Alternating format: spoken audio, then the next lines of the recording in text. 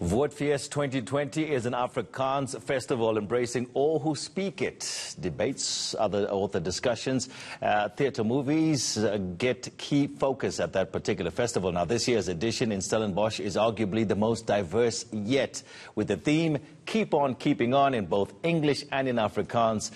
That reflects a festival which has come a long way since its inception 21 years ago. Marcelle Gordon will be speaking to a variety of people who are part of this year's festival live from Stellenbosch. She joins us now. Marcelle, is everything on track for the festival today? Indeed. Good morning, Tony. I'm coming to you from the streets of Stellenbosch, the tree-lined streets of Stellenbosch that we often hear so much about. But just like the city or town of Stellenbosch is not just about these hallowed walls of academia, the Stellenbosch University and the tree-lined streets amongst which we're standing right now. Stellenbosch itself tells a story of a town where there's still a big gap between the haves and the have-nots. It's not just about the very rich that are able to make their home here. It's about the communities that make up the peripherals of this town as well. And that is very much reflected in this year's edition of Woordfees. It started officially last weekend already. The town has been hustling and bustling as we've had some around 1,000 different pieces of performance art, theatre, movie and even drag shows that have been underway every day, but really coming to a point this weekend as it comes to an end. Now, obviously, I speak about the hustle and bustle. You can't see that right now. It's still very, very early days. Early hours. The creatives amongst us probably wouldn't be up so early in the morning, depending on what time their first performances are, but we'll be speaking to some of them over the next couple of hours or so as we bring you the sights and sounds of this event. But a golden thread throughout this year, the 21st edition of Woordfees, very much about diversity and whether this language, some would say a controversial South African language, which has been a part of South Africa's history, a very important part, some would say, whether it is finally embracing all that speak it.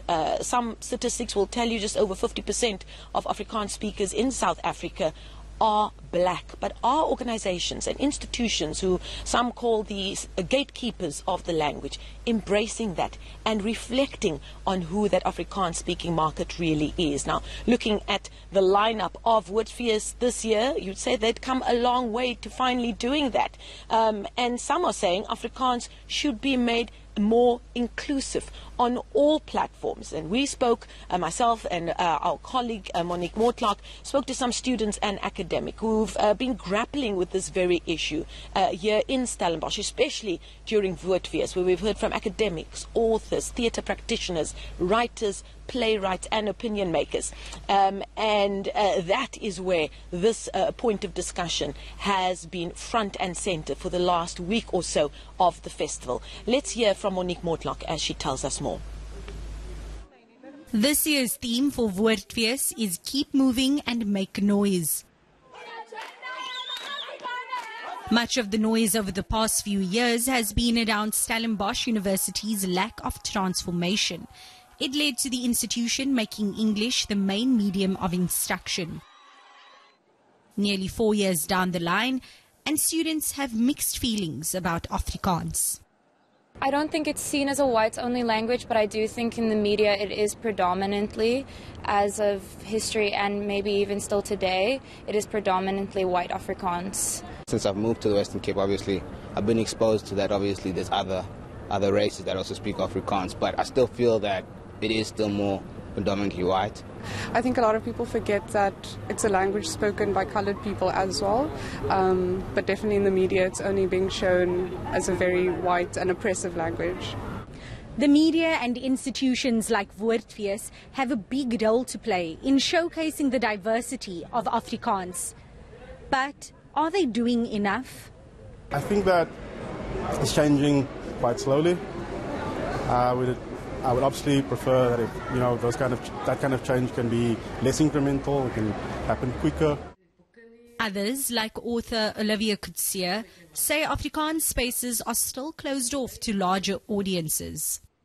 So exclusive dat het net mens sien net meeste wat mense hulle gehoor het, you know, wat deel is van die woordfees. En maybe hulle moet hulle uitbrei en meer kleur inbring, meer diverse within these spaces van Afrikaans. Coetzee believes the introduction of a greater range of voices means lesser-known languages like Kaaps will flourish. Monique Mortlock, Stellenbosch. Now, through the magic of television, Monique Mortlock, not only putting that story together and canvassing the opinion of people here in Stellenbosch, she joins us here in Stellenbosch as well to discuss more on that subject matter and her own experiences as well. Monique, thank you so much for joining us so bright and early this morning. That was a very interesting story that you were able to put together, and it's not a story that hasn't been done before. But what I've noticed in the 20 or so years that you hear this kind of a topic being spoken about, there has been a bit of an evolution in how, especially young people who spend a few years of their life, if they're lucky enough to be able to study here, about how the language of Afrikaans is perceived and whether it is still seen as an oppressive tool of an institution that has very, very dark parts of its history as well as part of South Africa as well. What was the sense that you got from speaking to academics as well as opinion makers and students about how they feel about where brand Afrikaans is at this point in time? Let me first tell you what some of the students told me. I only showed you a glimpse of the conversations that I had with students. They mentioned that, or a couple of them, especially the students of color, those students told me that I don't see Afrikaans as being a language for white people because it's my language. It's the language I speak at home. So while they were saying that, other students again were saying, actually, I still see Afrikaans as being a language predominantly spoken by white people because that's what we see in the media. And that was you mentioned earlier that golden thread. That was the golden thread in these conversations that I had with students. It all ended up pointing to what we see in the media, what mainstream media is showing us, the faces that you see in popular shows. Like one student who was in the package, Mondli, he mentioned Sevendelaan. I used to only see white faces in Sevendelaan, and even though I saw other ethnic groups speaking Afrikaans, for me it was a Hilda and Ouba's language. And that's fascinating. Yeah. And for academics, again, they said they didn't largely point the blame at the media because they said you can't speak about Afrikaans without taking into account the history, and that history of it was the language used by the oppressors. We saw what happened in 1976 with the Soweto uprisings. We saw that fight from anti-apartheid activists to have the freedom to speak their languages, to be taught in their languages, and that revolt against Afrikaans we saw again during the Fees Must Fall movements when and right here, at Stellenbosch, where other students were campaigning for fees to fall. Here at Stellenbosch, it was such a deeply personal fight by students to not only call for fees to fall, but to also call for total transformation. Because I was covering Fees Must Fall back then, and I was fresh out of this university, and I completely understood what students were calling for, what they were speaking about when they were speaking about how certain spaces felt exclusive. Certain spaces here, whether it be at some of the residences, at some of the private digs is what we called it, they said it felt too Afrikaans, and they didn't feel part of that, especially the black students, especially students who identify as coloured or brown. And I felt that too when I was here. And you speak Afrikaans Yes. as well, and yet you still felt excluded from certain spaces, and the language being part of those tools to keep you out? Yes.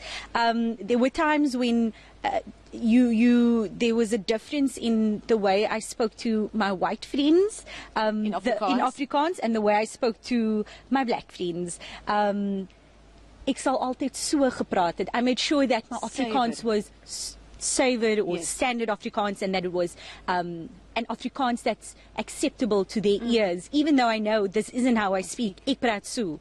Now, I speak plat. Now, just before we wrap, because we have run out of time, do you feel that as somebody who speaks so-called standard Afrikaans as well as dialect, Kaaps, as some are calling it now as well, do you feel that that dialect is more accepted in spaces where it hasn't been before, and on media platforms that have the power to really reflect that to society?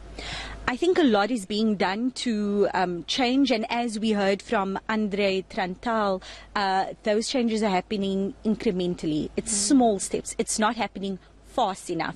But I big ups to institutions like Woordfees for taking those big leaps in introducing a variety of voices. Like later on, you're going to be speaking to members of a drag show, for example. This is something we wouldn't have seen 10 years ago at a Woordfees program. So those changes are happening, but a bit too slowly for my liking. Okay, Monique Mortlock there, reporter from ENCA, giving us both an idea of what people are talking about here at Woordfees about brand Afrikaans, and for me, more importantly, her own personal experience with the language that she finds her home in, she finds her soul in, and in which she speaks to her family and friends with, and her experiences as a student here at Stellenbosch University, that of course is host for Woordfees.